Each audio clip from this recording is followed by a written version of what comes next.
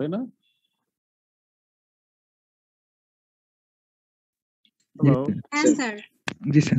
আচ্ছা ঠিক আছে, আমি যেটা করছি এবার প্রফেশনাল প্র্যাকটিস কমিউনিকেশন আগের মতোই, এটা যেহেতু মানে only people in the organisation can respond, আমি দুইটা ভাগে দিব, দুই জায়গায় দিব এটা টেস্টটা, আমি 11:40-এর দিকে দিব।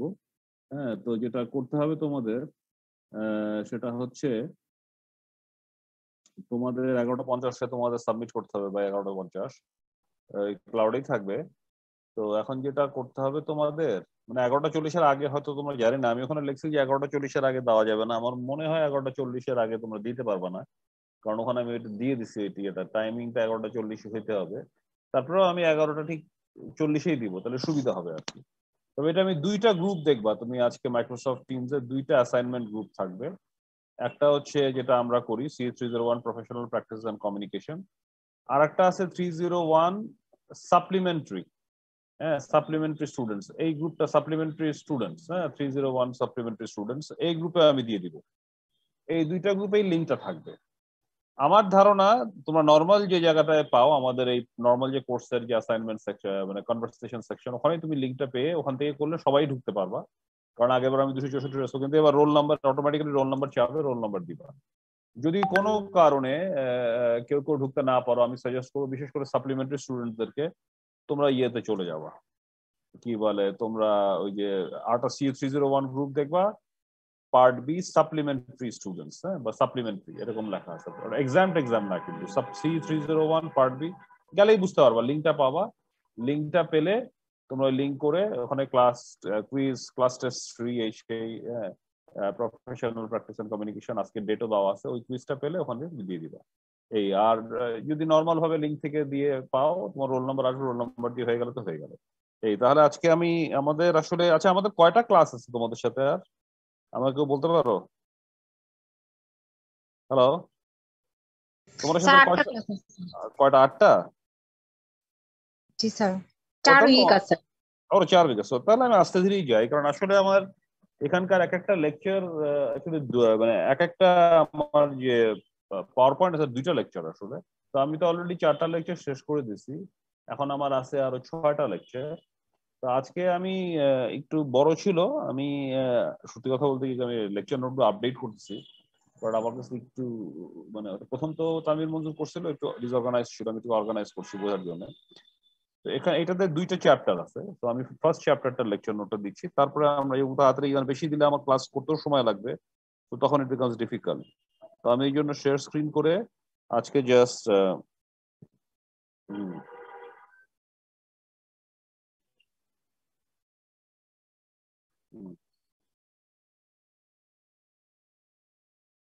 তাহলে এখন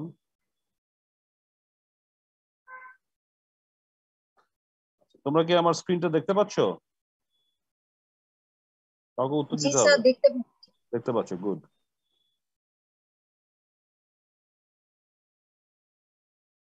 আচ্ছা তাহলে আজকে হচ্ছে যে দুটো, মানে এখানে তানভীর মুজ যেভাবে প্রিপেয়ার করছিল, একটা ইয়েতে দুটো করে ঢুকাই দিচ্ছিল, সো অ্যাকচুয়ালি তার ফলে জিনিসটা তাড়াতাড়ি হয়, কিন্তু আমি সেটা করবো না আজকে। আমি একটা ইনকোয়ারি ছিল স্যার, আমরা যারা সাপ্লিমেন্টারি স্যার, ওখানে স্যার গ্রুপে দেখতে পাচ্ছি 301 বি সাপ্লিমেন্টারি, এটা স্যার ইস্তিয়াক স্যারের টাতে অ্যাড ছিলাম, ওখানেই ওটারই কথা কি বলছেন sir? C301 part B supplementary, হ্যাঁ এটা ইশতিয়াক স্যারও আছে, আমিও আছি, রাইট? জি স্যার, জি স্যার, জি স্যার, বুঝতে পারছি, থ্যাংক ইউ স্যার। ওটা তোমার দিতে হবে না, যদি তোমরা নরমালটাতে ঢুকতে পারো নরমালটাতে ঢুকে যাবে, আমার মনে হয় নরমালটাতে ঢুকতে পারবো, যদি কারো কোনো কারণে সমস্যা হয় এখানে ঢুকে যাবে, ঠিক আছে? যারই সমস্যা হবে তারা এখানে ঢুকে যাবে, হ্যাঁ। আচ্ছা, আর এই হলে গেল, আর না হলে আমি যেটা দিচ্ছি দুটোতেই আমি লিঙ্কটা দিয়ে দিব আর কি।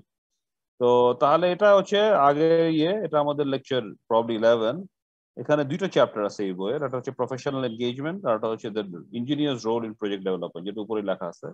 এই 2টা চ্যাপ্টারের উপরে আজকের লেকচারটা। তো আমি আজকের এই প্রফেশনাল এনগেজমেন্ট পার্টটা হলে আমি শেষ করে দিব, তারপরে অংশটাও এখানে আছে, ওটাতে আমরা নেক্সট লেকচারে যাব। What is professional engagement? একটা আমি ধরো একটা বাড়ি বানাবো, I want to hire a engineer, civil engineer for making my house, one or more civil engineers. আমি যদি একটা সিভিল ইঞ্জিনিয়ার করি, I am professionally engaging a civil engineer. I am hiring his services. So to secure professional, এখানে আমার problem লেখা উচিত ছিল for engineers, engineering services, to hire engineers for doing a job. এটা for one individual হতে পারে, group of individuals হতে পারে. I can also contact a company because, say for example, আমি একটা গার্মেন্টস ফ্যাক্টরি বানাবো, বিরাট 20 একর জমিতে, 10 একর জমিতে একটা গার্মেন্ট, বা আমি একটা প্রাইভেট স্পেশাল ইকোনমিক জোন গভর্নমেন্টের কাছ থেকে পারমিশন পাইছি, আমি পুরো প্রাইভেট ইকোনমিক জোনটা একটা সিভিল ইঞ্জিনিয়ারিং কোম্পানিকে দিয়ে ডেভেলপ করবো। So then I higher that company, so then I professionally engage that company. I secured their professional engineering services to develop দুইটা ধরনের হতে পারে। জেনারেলি এখানে আমরা বলছি as a consultant to develop the full design. একটা design আছে, একটা কনস্ট্রাকশন আছে। সো আমরা সাধারণত এখানে যখন বলছি তখন professional as a design engineer, construction of course ইঞ্জিনিয়ারদেরই একটা অংশ, বাট দুটোই মিন করতে পারে। So to secure professional engineering services for doing a job by an individual, by a company, is called professional engagement. So এই professional engagement, এইটার mechanism গুলো কি কি নিয়ম কানুন আছে, এগুলো অনেক ধরনের issue. Civil engineering is a very high multi-billion dollar, এখন some $1 trillion হবে আমেরিকায় civil engineering infrastructure upgrading. So you can easily imagine একটা কোম্পানি কত বড় বড় কাজ পাবে, and that it's a huge amount of profits and other things involved. If they do badly, it can be huge amount of losses, huge number of people will be employed. So there's a lot of competition. Many companies want these work, so there's a lot of competition in getting these jobs. So there are certain rules and regulations. কারণ আমি যদি for example আমার garments factory বানাতে গিয়ে একটা হাবি জাবি লোককে দেই, আমার সে পুরো মেস আপ করে দেয়, উল্টা পাল্টা প্ল্যান করে, আমার পুরো প্রজেক্ট ধ্বংস হয়ে যাবে, আমি নিজেই ধ্বংস হয়ে যাবো। দ্যাট কোম্পানি উইচ পারমিশন পাইছে, সিভিল ইঞ্জিনিয়ারিং কোম্পানি যদি মেস আপ করে তার ডিজাইনে, তার planning A, the whole company will get messed up. তো সুতরাং এটা আমার it's a very important job. আমি কাকে নিয়োগ করব, কিভাবে নিয়োগ করব, রাইট লোককে নিয়োগ করলাম কিনা যারা কাজটা করতে পারবে, very very important to be able to assess. আমি যদি কাউকে চিনি না, আমি কোটি কোটি টাকার একটা কাজ করব, আমার কোটি কোটি টাকা আরেকজনকে দিব, এবং সে যদি ঠিক মতো কাজ না করে বা দেরিতে অনেক দেরি করে ফেলে, প্রজেক্টে ভুল ভাল করে ফেলে, তাহলে কিন্তু আমার। হ্যাঁ বলো। স্যার রেকর্ডিংটা অন করা হয় না। ও কারেক্ট, তাহলে আমি যাচ্ছি এখানে দাঁড়ান। তো কোথায় জানি,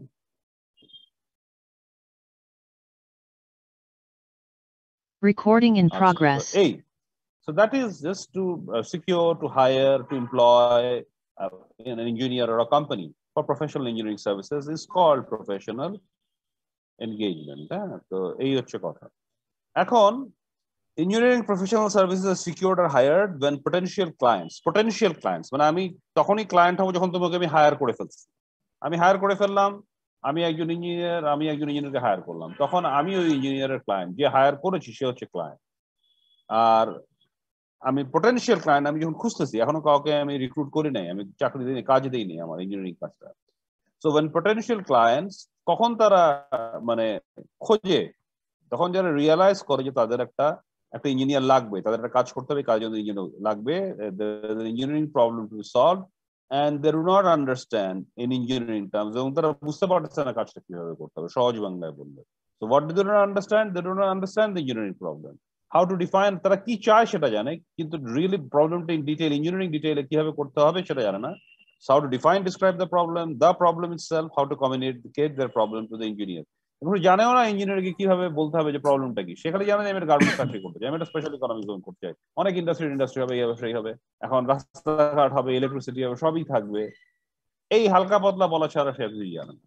এখন যে স্পেশাল ইকোনমিক জোন করবে তার কিন্তু এই কথাগুলো খুব বহির্বেশন, অনেক প্রশ্ন করতে হবে, সে কি চায় না চায় প্রশ্ন করে, এটা কয়েকবার করতে হবে, করে করে সে আস্তে আস্তে প্রবলেমটা বুঝবে, ইয়ে করবে, দাঁড়া করাবে, once he is recruited. So there is a process in the whole thing to do this. So এই এখন আমরা নেক্সট ইয়েতে আসি।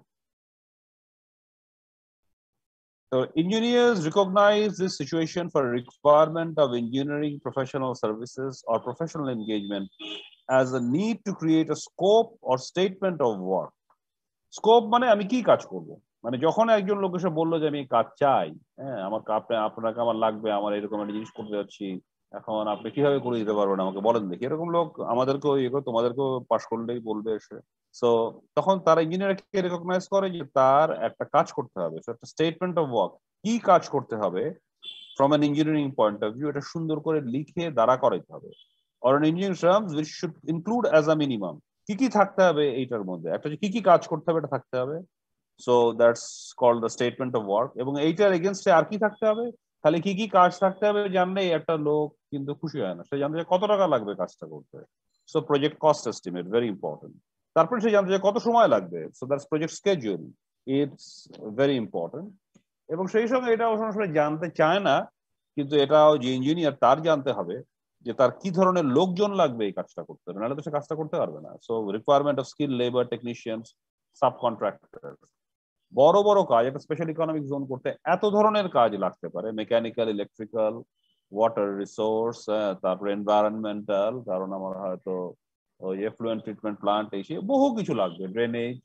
একটা বড় যদি ধরো আমি প্রাইভেট আব্দুল মনে যে ওরা যে প্রাইভেট স্পেশাল ইকোনমিক জোন করছে, হিউজ হিউজ, এটা মাল্টি ডিমেনশনাল অ্যাফেয়ার। কোনো কোম্পানি যদি কাজ পায় তার বহু ধরনের লোকজন লাগবে, এবং তার এটা বুঝতে হবে তার কি কি লোকজন লাগবে। সে সবগুলো তার কিন্তু প্রত্যেকটা কাজ তার জানা থাকা বা করতে পারার ক্ষমতা থাকার দরকার নাই, কিন্তু তার বুঝতে হবে যে এই কাজে কত ধরনের কাজ আছে এবং সেগুলো কি কি করতে হবে, কাকে দিয়ে করাইতে হবে, সে না জানলো তার জানতে হবে, এবং সেই কাজটা যে ঠিক মতো করছে কিনা সেটা বোঝার ক্ষমতাও তার থাকতে হবে।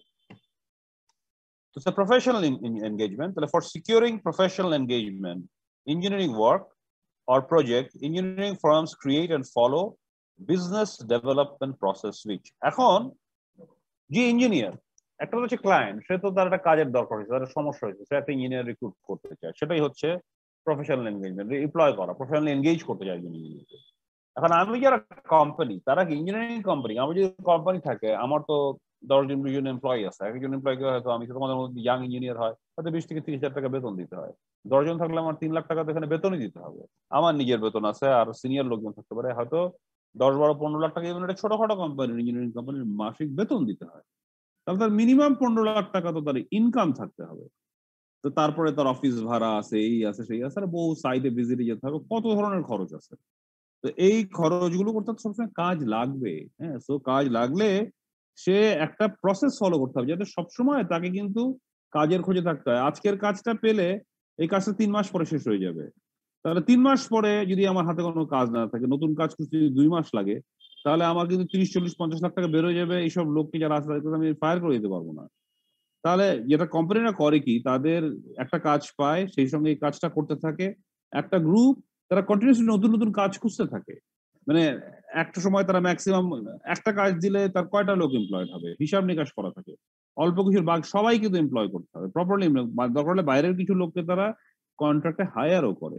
আর কন্টিনিউসলি রাখে, মাথায় রাখে এই কাজটা কতদিন শেষ হবে, তার আগেই আরো অনেকগুলো কাজ তারা নেগোশিয়েট করতে থাকে, কারণ তারা যারা নেগোশিয়েট করলে তো সব কাজ তারা পাবে না, যেগুলো পাবে তারপর এইভাবে যারা চলতে থাকে, অনেক অ্যাডভান্স প্ল্যানিং করে, খুব নিখুঁত হয়, সেই সব প্রাইভেট কোম্পানি কিন্তু টিকে যায়।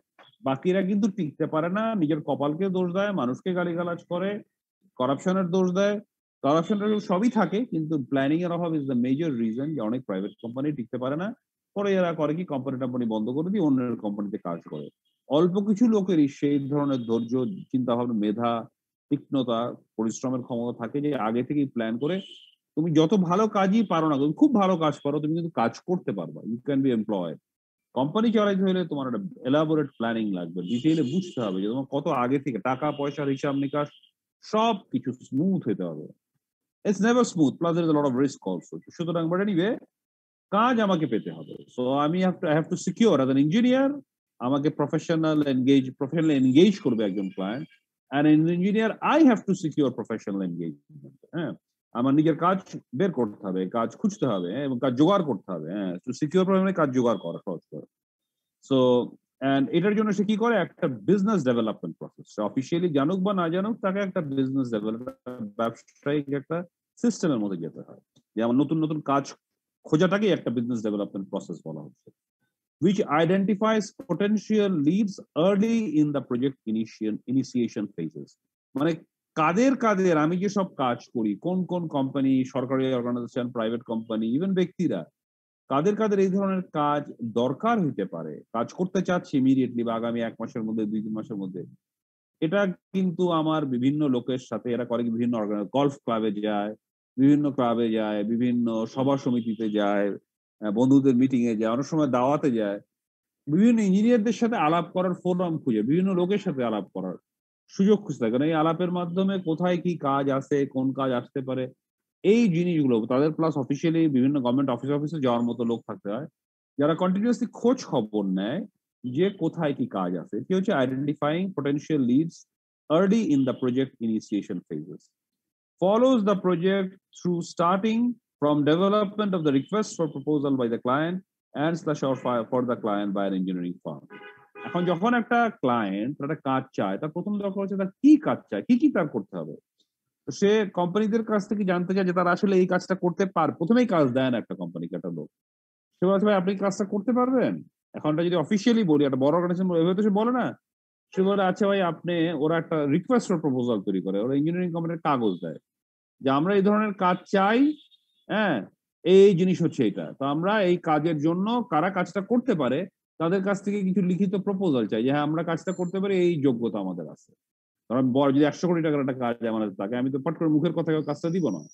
আমি এরকম একটা কাগজ তৈরি করবো, ওরা 2-1-2-5 পাতার, যেখানে তারা কাজটাকে ডিসক্রাইব করে, এই হচ্ছে আমার কাজ, এই করতে হবে, এই সময়ের মধ্যে করতে হবে, আমার এত টাকা আছে এই কাজটা করার জন্য।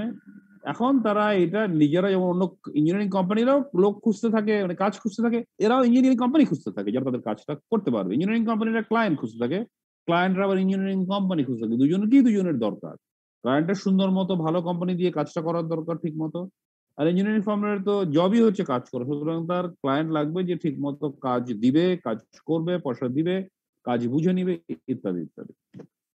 তো তাহলে ক্লায়েন্টরা কি করে, মানে রিকোয়েস্ট ফর প্রপোজাল তৈরি করে যে আচ্ছা এই কাজটা যে তোমরা করতে পারবা, তার একটা প্রপোজাল, সে একটা কাজের ডিসক্রিপশন দিয়ে একটা রিকোয়েস্ট, আমি চাচ্ছি তোমরা আমাকে একটা প্রপোজাল দাও, তোমরা কাজটা কি পারো না পারো সেই সম্বন্ধে একটা প্রপোজাল পাঠাও, ফর্মাল প্রপোজাল পাঠাও।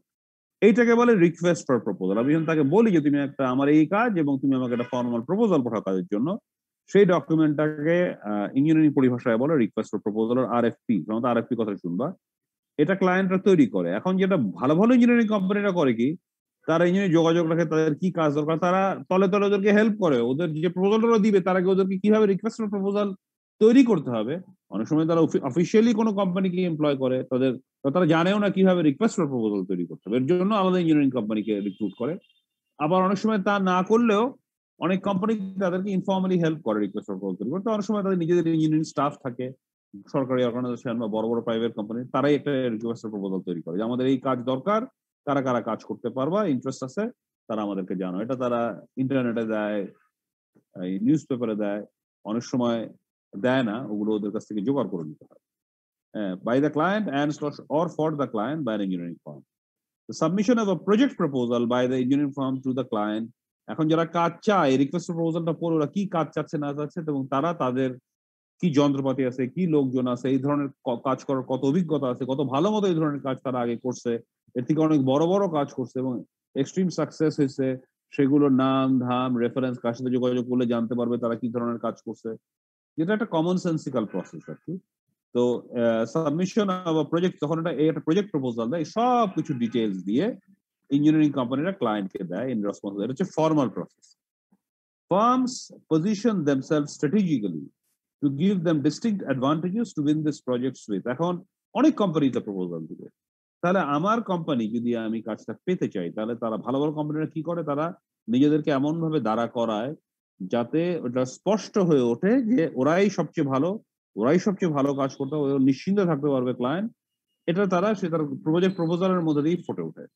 সেটা সে কিভাবে দেয়, প্রজেক্ট প্রপোজালের মধ্যে সেগুলো হাইলাইট করে, এগুলো এক্সেপশনাল প্রজেক্ট এক্সপিরিয়েন্স, যেগুলো এই কাজের সাথে খুব রেলেভেন্ট এবং অত্যন্ত ভালো কাজ হয়েছে, ওগুলোকেই ন্যাচারালি ওরা তুলে ধরে। কিছু কিছু কাজ থাকতে পারে যেগুলো অত ভালো হয় না, সেগুলোকে ওরা এখানে ঢুকায় না। স্কিল ট্যালেন্টেড স্টাফ, তাদের ভালো লোক থাকতে হবে। ভালো কাজ করার প্রাইমারি জিনিস হচ্ছে তোমার ভালো লোক আছে কিনা, তোমার খুব ভালো মেধাবী হাইলি এক্সপিরিয়েন্স পিপল আছে যারা এই কাজগুলো করবে। ডিফারেন্ট আরো তোমার স্পেশাল কিছু মানে স্পেশাল কিছু দক্ষতা থাকতে পারে যেগুলো এই কাজের জন্য বিশেষভাবে প্রয়োজন, যেটা হয়তো অন্যের নাই। সেটাও তখন তারা উল্লেখ করে। তো এইটাকে একটা ফ্লোচার্ট আকারে ডিটেলে দেওয়া হয়েছে, যেটা আমরা আবার ইন ডিটেলে আবার পড়বো, দেখবো আর কি, আরো কিছু স্লাইড দেখবো। এটা হচ্ছে আইডেন্টিফাই স্ক্রিন, মানে আগে থেকে আইডেন্টিফাই করা প্রজেক্ট লিড, মানে কাদের কাদের কাজ থাকতে পারে। তো ডিএ জানি কি, ডিটেল ইঞ্জিনিয়ারিং অ্যাসেসমেন্ট এরকম কিছু একটা সার্ভিসেস। হ্যাঁ, তো প্রাইম অর সাব, হ্যাঁ মানে একদম প্রাইম মানে মেইন কন্ট্রাক্টর হিসেবে কাজ করছে তারা ওই কাজে।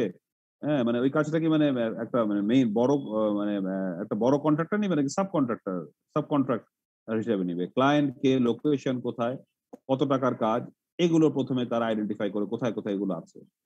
তারপরে tracking phase, RFP schedule, request for proposal, ওরা মানে যারা কাজ চায় তারা চিন্তা করে যাচ্ছে আমরা রিকোয়েস্ট তৈরি করতে থাকি, এটা কোন সময় ওরা এটা ছাড়বে, ছাড়ার সাথে সাথেই ওরা নিয়ে ওরা আগেই প্রপোজালটা দিয়ে দেয়। কারণ আগে প্রপোজাল নিলে আগে পরে ভালো লাগলে হয়তো তাদের আগেই কাজ দিয়ে দিবে, অন্যরা পড়ার আগেই হয়তো কাজটা পেয়ে যাবে, সুতরাং এটা চেষ্টা করে। আরএফপি স্কেডিউলটা, আরএফপিটা রিকোয়েস্ট ফর প্রপোজাল কখন পাঠাবে। এজেন্সি প্রজেক্ট ম্যানেজমেন্ট, অনেক সময় এই এখানে কিছু কিছু কথা লেগছে, এটা তুমি পুরো পুরো আমাদের এই লেকচার নোটের মধ্যে। এজেন্সি প্রজেক্ট ম্যানেজমেন্ট মানে হচ্ছে প্রজেক্ট ম্যানেজমেন্টটা একটা কোম্পানিকে দিয়ে করাবে ওরা। হ্যাঁ, তো এটা কি মানে ওটা কি কোম্পানি কি প্রজেক্টটা ম্যানেজ করবে, না খালি ইঞ্জিনিয়ারিং ডিজাইন করে দিয়ে শেষ, নাকি পুরো জিনিসটাই সে ম্যানেজ করবে, এটা তাহলে আরো অনেক বড় কাজ হবে আর কি। ফান্ডিং, টাকা কোথেকে আসবে, কত টাকা, ইত্যাদি ইত্যাদি। তো এগুলো হচ্ছে ট্র্যাকিং ফেজ, এগুলো টাকা চলে আসছে কিনা, টাকা অ্যাপ্রুভ হয়েছে কিনা, টাকা অ্যাপ্রুভ না হলে তাহলে কাজটা হবে না। আরএফপি দিলে হয়তো আরো 2 বছর পরে টাকা অ্যাপ্রুভ হবে, তাহলে আরএফপির এগেইনস্টে প্রপোজাল দিলেও সে জানে যে এই কাজটার জন্য বসে থেকে লাভ নাই, কারণ 2 বছর আগে টাকা আসবে না, 2 বছর আগে কাজও শুরু হবে না। সুতরাং তাহলেও করতে পারে, কারণ অন্যান্য এটাতে অত মনোযোগ দেয় না, প্রপোজাল হয়তো পাঠায় দেয়, তারপর অন্যান্য কাজে মনোযোগ দেয়। তুমি যদি হাউতাশ করে বসে থাকো, টাকাই আসে নাই, তাহলে দেখা যাবে এই কাজের জন্য বসে থাকে, তোমার কোম্পানির কিন্তু বেতন দিতে হচ্ছে, লোকজন দিতে হচ্ছে, তুমি কিন্তু বিপদে পড়ে যাবে। সো এগুলো করতে থাকে। আইডেন্টিফাই স্ক্রিন প্রজেক্ট লিডস, কোথায় কোথায় কাজ সেগুলোকে আইডেন্টিফাই করে কোচ দিতে থাকে, ট্র্যাক করতে থাকে যে কখন ওরা প্রপোজাল, রিকোয়েস্ট ফর প্রপোজাল পাঠাবে, হ্যাঁ টাকা পাইছে কিনা, কি ধরনের কাজ, পুরো কাজটাই মানে প্রজেক্ট পুরো ম্যানেজমেন্ট সহ সব দিবে কিনা। পজিশনিং ফেজ, যখন তারা বুঝে গেল যে না কাজটার প্রপোজাল ওরা পাঠাবে, টাকা ওরা পেয়ে গেছে, অচিরেই অনেক কোম্পানি কাজের জন্য প্রপোজাল পাঠাবে, কম্পিট করবে, তখন তারা কি করে, তখন তারা খুব সিরিয়াস, তখন ওরা প্রপোজালটা পড়ে নানা ধরনের পড়াশোনা করতে থাকে প্রজেক্টের সম্বন্ধে। তাদের নিজেদের লোক যারা এইসব কাজ, তাদেরকে আইডেন্টিফাই করে, তাদেরকে যোগাযোগ করে একসাথে করে টিম তৈরি করে প্রজেক্টের সম্বন্ধে খুব ভালো আন্ডারস্ট্যান্ডিং ডেভেলপ করে। তারপরে ডেভেলপ স্ট্র্যাটেজি, কাজটা প্রজেক্টের প্রপোজাল তৈরি করার জন্য কিভাবে তৈরি করবে সেটা নিয়ে একটা স্ট্র্যাটেজি তৈরি করে।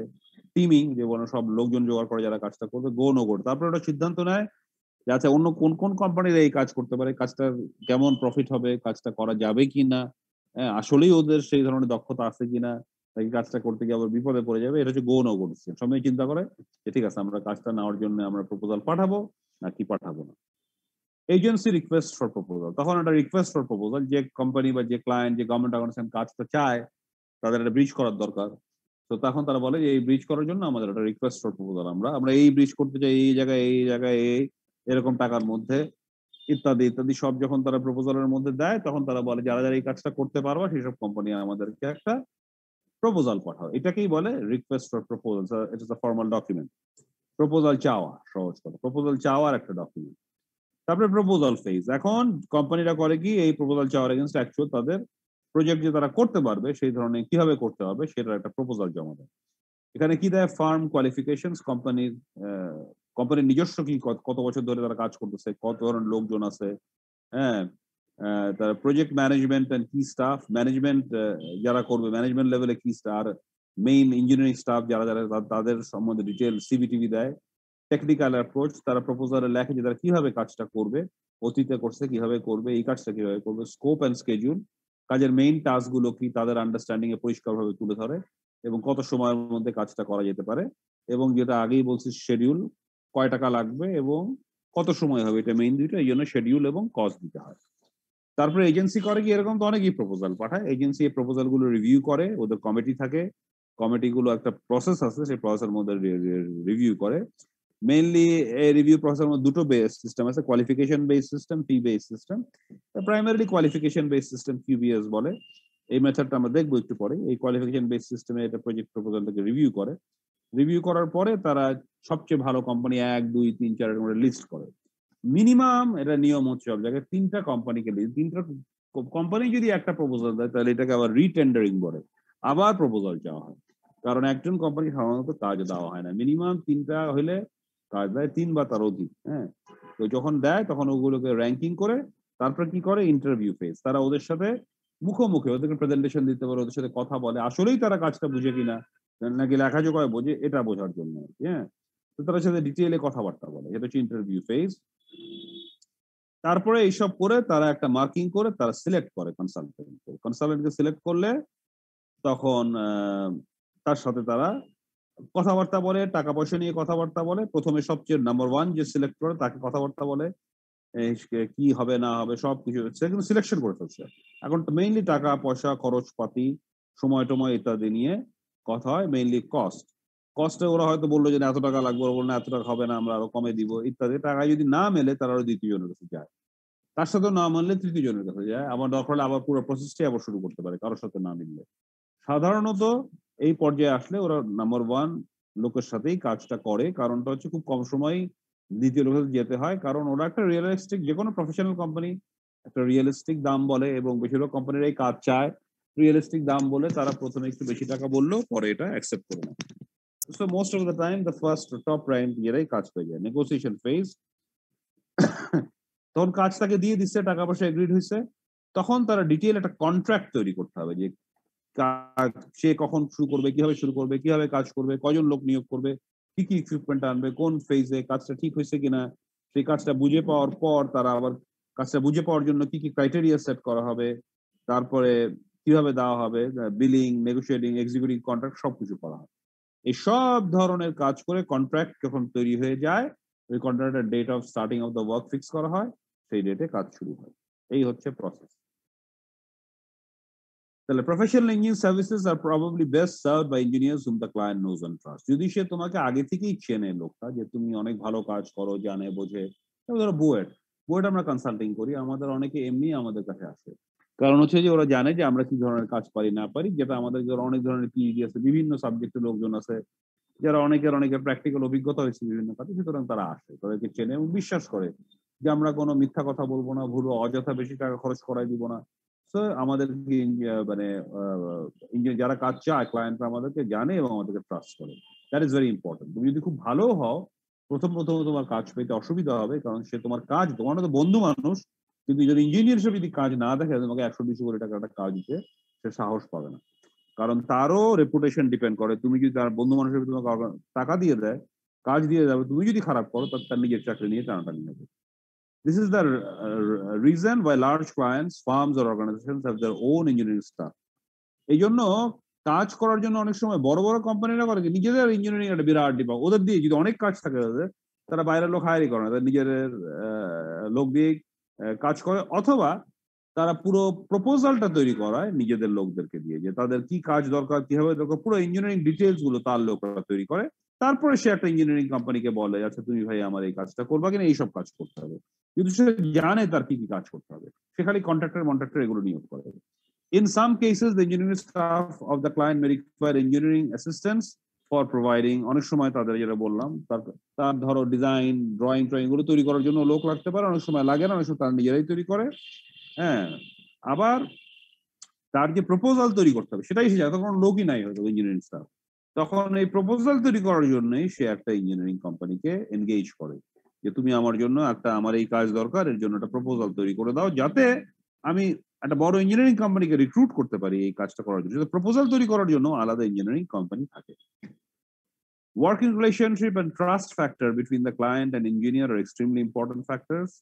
However, professional engineers are bound by ethics, business law, and contracts, so the trust factor is not usually a problem. বিশেষ করে উন্নত দেশগুলো এখানে আইন কানুন খুব করা, এখানে একটা লিগ্যাল কন্ট্রাক্ট হয়, লিগ্যাল কন্ট্রাক্টে প্রচুর সময় দেওয়া হয়, এগুলো কিন্তু লিগ্যাল কন্ট্রাক্ট ভেরি সিরিয়াস, আমাদের দেশে করে না, এখানে আইন কানুন শিথিল বা আইন কানুন ভালো মতো লোকজন বোঝে না, কিন্তু বাইরে কিন্তু তুমি যদি আইন কানুন কন্ট্রাক্ট গুলো ডিটেইলে না করো, তুমি একটা কোম্পানি কিন্তু ধ্বংস হয়ে যেতে পারে। হ্যাঁ, তো এবং ওই কন্ট্রাক্ট তাদেরকে মেনে চলতেই হবে, নাহলে তার জন্য পেনাল্টি, জেল জরিমানা হইতে পারে। তাছাড়া প্রফেশনাল এথিক্স, যেটা সিভিল ইঞ্জিনিয়ারদের জন্য, ওদের তুমি যে যদি বা ইনস্টিটিউট অফ ইঞ্জিনিয়ার্স বাংলাদেশের হও, American society of civil engineer, ওদের যে কোড অফ এথিক্স এর বাইরে যদি ভায়োলেট করো, তোমার প্রফেশনাল ক্যান্সেল হয়ে যাবে, এবং ক্যান্সেল হয়ে গেলে তুমি প্রফেশনাল প্র্যাকটিস করতে পারবে না। হ্যাঁ, তো সুতরাং এই জন্য এই ধরনের এত স্ট্রং স্ট্রিনজেন্ট আইন কানুন ল থাকাতে দেখা যায় যে সাধারণভাবে খুব মারাত্মক ভুলভাল বা উল্টাপাল্টা করতে কোনো ইঞ্জিনিয়ারিং কোম্পানি সাহস পায় না। না জানলেও একটা রেপুটেড লোককে দিলে সাধারণভাবে কাজ ভালোই হয়। Two methods of selection or engagement of an engineer or engineering firm for securing professional service. That হচ্ছে qualification based selection. এই qualification based selection হচ্ছে একটা আইন দিয়ে এই qualification based selection প্রসেসটাকে দাঁড়া করানো হয়েছে 1972 সালে। এটা হচ্ছে ইউএস ফেডারেল গভর্নমেন্টের অক্টোবর 18, 1972 সালের একটা আইন। এই আইনের মাধ্যমে যেহেতু বহুত বড় বড় কাজ ইউএস গভর্নমেন্ট করে, রাস্তাঘাট, এগুলো সব বিলিয়ন্স অফ ডলার অফ কাজ, সুতরাং রাইট কোম্পানিকে কাজ দেওয়া, ঠিক মতো লোক চুজ করা, স্বজন প্রীতি না করা, হাবিজাবি লোককে কাজ না দেওয়া, কাজের করে খুব জরুরি ওদের জন্য। সুতরাং এটা একটা স্ট্রং আইনের মাধ্যমে তারা কোয়ালিফিকেশন বেস সিলেকশন প্রসেসটাকে তারা নিয়ে আসছে আইনের মধ্যে, আইনের অংশ হিসেবে। It establishes the process by which architects and engineers, এটা থেকে এই বলতে হবে যে আর্কিটেক্টস ইঞ্জিনিয়ার, সাধারণত সিভিল ইঞ্জিনিয়ারিং কাজ এর কোম্পানিগুলো দুইটা কোম্পানি পেতে পারে, ইদার আর্কিটেকচারাল কোম্পানি বা ইঞ্জিনিয়ারিং কোম্পানি, দুইজনই বোথ আর্কিটেকচার এন্ড ইঞ্জিনিয়ারিং সার্ভিসের কাজ তারা কিন্তু নিতে পারে। আর্কিটেক্টরা নিয়ে তারা সাবকন্ট্রাক্টর ইঞ্জিনিয়ারের কাজ করতে পারে, ইঞ্জিনিয়াররা কাজ নিয়ে তারা সাবকন্ট্রাক্টর আর্কিটেক্ট দিয়ে কাজ করতে পারে। এটা আমেরিকায় দুটোই use out. Are selected or for এখানে on not for contracts with federal design and construction engineers, এটা আমেরিকায়।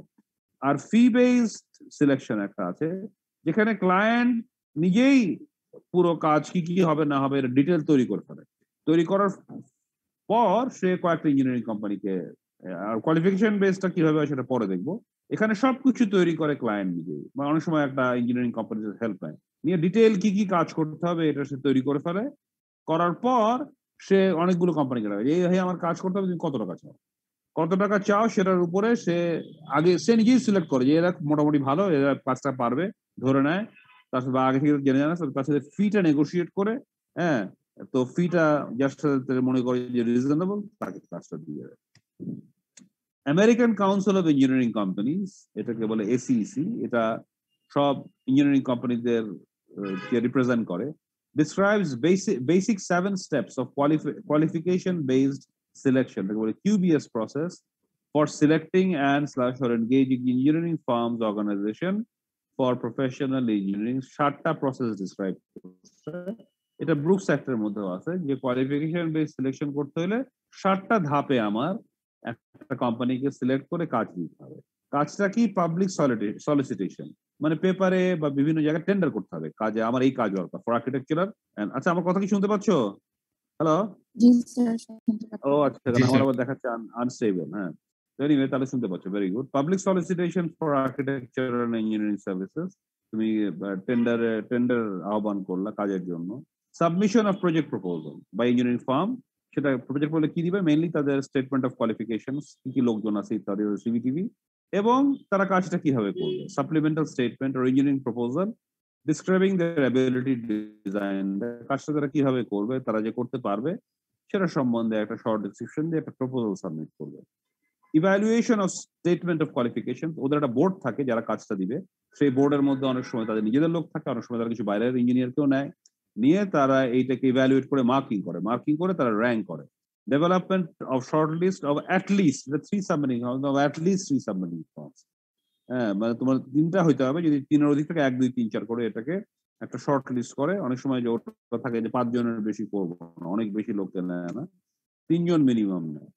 ইন্টারভিউ উইথ ফার্মস, ওদেরকে ডাকে, ওদেরকে প্রেজেন্টেশন দিতে পারে, ওদের সাথে কথা বলে, ওরা বুঝে নেয় যে আসলে ওরা কাজটা কতটা পারবে বা পারবে না। তারপরে আসলে ইন্টারভিউর পরেই ওরা র্যাঙ্ক করে 3 মাস, তারপরে নেগোসিয়েশন, যে সবচেয়ে নাম্বার 1 হয় তার সাথে নেগোসিয়েট করে তাকে কাজটা দিয়ে দেয়। এই হচ্ছে কোয়ালিফিকেশন বেস, যেটা আমরা একটু আগেই করলাম আর কি। তো এই প্রফেশনাল এনগেজমেন্টে প্রজেক্ট প্রপোজাল ইভ্যালুয়েট কিভাবে করে, যে বললাম যে 2টা দেয়, একটা প্রজেক্ট প্রপোজাল দেয়, হ্যাঁ, আর একটা জানি কি বললাম দেয়, আরটা বললাম যে বোধহয় দেয় হচ্ছে একটা হচ্ছে যে project proposal R qualification of person. Actually 2টা একটা ডকুমেন্টের মধ্যে দেওয়া থাকে।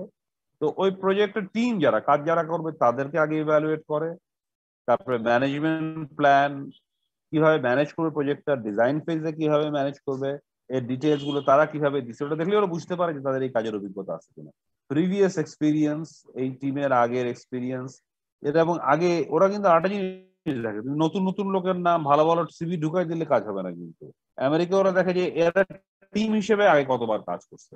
নতুন নতুন লোক যদি আসে তারা বুঝবে যে এটাকে হঠাৎ করে ঢুকানোর জন্য, এরা আসলে এই টিমে কাজ করে না, এই টিমে আসলে কাজ করতে পারবে কিনা সেটা সম্বন্ধ, এটা হলে তুমি কিন্তু অত মার্কস পাবা না।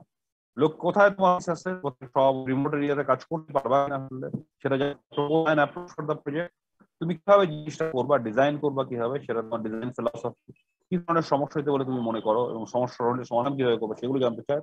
প্রজেক্ট কিভাবে তুমি এটার এটার কত সময় হবে, কত খরচে হবে, এবং সেটা তুমি প্ল্যানিংটা কি তোমার খরচ এবং ইয়ের ধাপে ধাপে সেটা জানতে চায়। এবং কারা এই খরচ এবং টাইমে কাজ করার জন্য কারা রেসপন্সিবল থাকবে, তাদের কোয়ালিফিকেশন গুলো জানতে চায়। কিভাবে তোমার কাজটা ঠিক মতো হচ্ছে কিনা, এস্টিমেটিং এফেক্টিভনেস, এটা তোমার বোঝার তোমার সিস্টেমটা কি এটা জানতে চায়। সাস্টেইনেবল ডিজাইন, তোমার ডিজাইনটা সাস্টেইনেবল হবে কিনা ওভার পিরিয়ড অফ টাইম, এটাও জানতে চায়। আর তোমার যদি অতিরিক্ত কোনো অভিজ্ঞতা থাকে সেটাও তারা জানতে চায়। তাহলে the engineer needs to have a clear understanding among demonstrated skills of understanding on solving engineering problems which needs to be communicated to the client. Main কথা হচ্ছে যে আমার কাজ পেতে হলে আমার বুঝতে হবে আমি কাজটা বুঝি, এবং এই কাজটা করার যে ধরনের স্কিল দরকার আছে বোঝাবে, সেটা আমার সব অভিজ্ঞতা সবই আমার আছে। কি কম্পোনেন্টস, এখন এটা প্রজেক্ট প্রপোজালটা যেটা লিখেছিলেন পাওয়ার জন্য, the key components characteristics of engineering problem solving and social writing a good engineering project proposal include the following. আমার কি কি জিনিস থাকতে হবে এবং আমাকে আমার কাছে দেখতে চায় ক্লায়েন্ট আমাকে কাজটা দেওয়ার জন্য, হচ্ছে যে আমি আইডেন্টিফাইং দ্য ক্লায়েন্টস, আমি যেটা চাই সেটাকে পরিষ্কারভাবে বুঝতে পারছি কিনা এটা ক্লায়েন্ট আছে, ব্যাকগ্রাউন্ড নলেজ, আমার এই কাজের পুরো অভিজ্ঞতা আছে কিনা, কাজ করার জন্য স্কিল তো আছে, সেটা the ability to work as a team member, একটা গ্রুপ হিসেবে কাজ করেছে কিনা আমি, এবং স্টেটমেন্ট অফ ওয়ার্ক, কাজটাকে কি কি করতে হবে এটা ক্লিয়ারলি বুঝি কিনা সেটা কিন্তু ক্লায়েন্ট অ্যাসেস করবে। Understanding the clients requirements, client কি কি চায় এবং তার কি কি সুবিধা অসুবিধা আছে এটা পরিষ্কারভাবে বোঝাটা কিন্তু খুব ইম্পর্টেন্ট। এই বোঝাগুলোকে আমার লিখিত হবে, মৌখিকভাবে কমিউনিকেট করতে হতে পারে। এই জন্য ধরো প্রফেশনাল প্র্যাকটিস এন্ড কমিউনিকেশন এই জন্য করানো হয়। বাইরে কিন্তু তোমার মৌখিকভাবে পুরো জিনিসটাকে বুঝিয়ে দিতে হবে, লিখিতভাবে পরিষ্কারভাবে বুঝিয়ে দিতে হবে। এটা করতে না পারলে কোনো কোম্পানি কোনো কাজ পাবে না। এই জন্য সিভিল ইঞ্জিনিয়ারদের communication skills are extremely important. Formulating technical alternatives, কয়টা সমাধান আছে এই কাজে, providing the client with alternative solutions. আচ্ছা, এখানে আমার শেষ চলে আসলো। আর এখানে এসি 6টা লেভেল অফ এনগেজমেন্ট আছে ফর সাকসেসফুল এনগেজমেন্ট, সেটা knowledge, comprehension, application, analysis, synthesis, evaluation. এবং তার মধ্যে সবচেয়ে ইম্পর্টেন্ট ক্লায়েন্টের সাথে সম্পর্ক ঠিক রাখা এবং প্রজেক্ট ঠিক মতো রাখা। তো এটা শেষ, এটার পরে আমি আর করতে যাচ্ছি।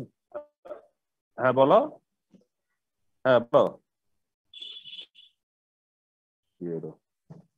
আর আমাদের স্যার এখন হচ্ছে 11:41 বাজে, স্যার 11:40-এ কোয়েশ্চেন আপলোড দিবেন।